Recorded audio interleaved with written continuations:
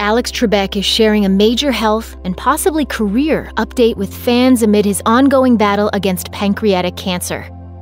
During an interview with news anchor Lisa LaFlamme on CTV's W5 on Friday, October 4th, 2019, the beloved game show host revealed that the physical side effects stemming from his chemotherapy treatments may eventually affect his longtime hosting gig on Jeopardy. I will keep doing it as long as my skills do not diminish, and they have started to diminish.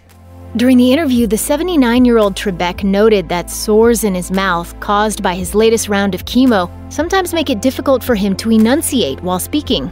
He's beginning to wonder how much longer he can go on in his role as a game show host. In the past, Trebek says he's managed to work through physical pain and discomfort, and that he'll continue to do so in the near future.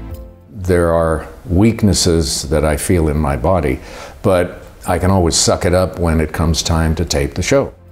But Trebek, who is still technically under contract to host Jeopardy for another 3 years, is hyper-conscious of the feeling that cancer and the cancer treatments are beginning to affect his performance, even as he's assured by producers and fans that no one notices.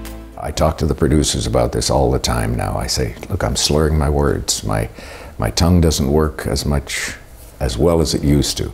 Fans of Trebek may recall that the Jeopardy host first announced that he'd been diagnosed with stage 4 pancreatic cancer back in March 2019 in a YouTube video titled, "A Message from Alex Trebeck."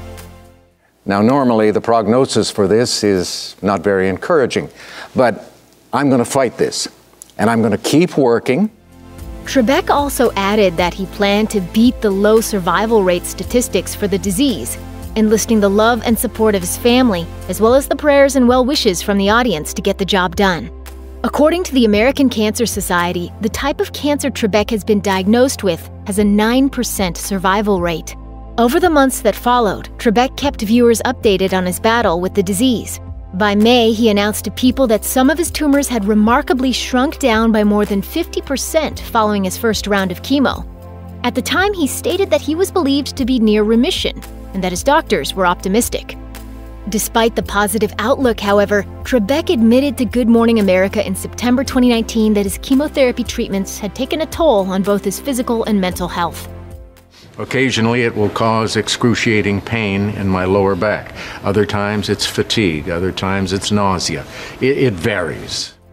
Speaking candidly, Trebek related that the physical strain of treating the disease has sometimes led to bouts of depression. But it just takes over my whole being for a short period of time, and I understand it more now, so I can deal with it a lot better than I did before. Ever since announcing his diagnosis with stage 4 pancreatic cancer, Alex Trebeck has remained positive throughout his subsequent treatments. Well, the thing I suppose that gives me the most optimism is that, hey, I'm still here. And I don't feel terrible.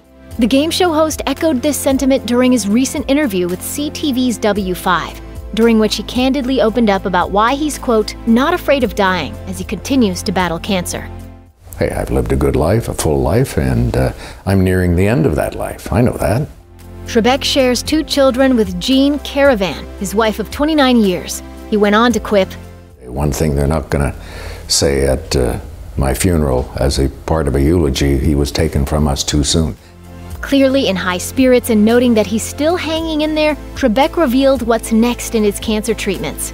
We're back on the chemo, and we'll see if the numbers go down. We'll play it by ear and just keep chunking along until we either win or lose.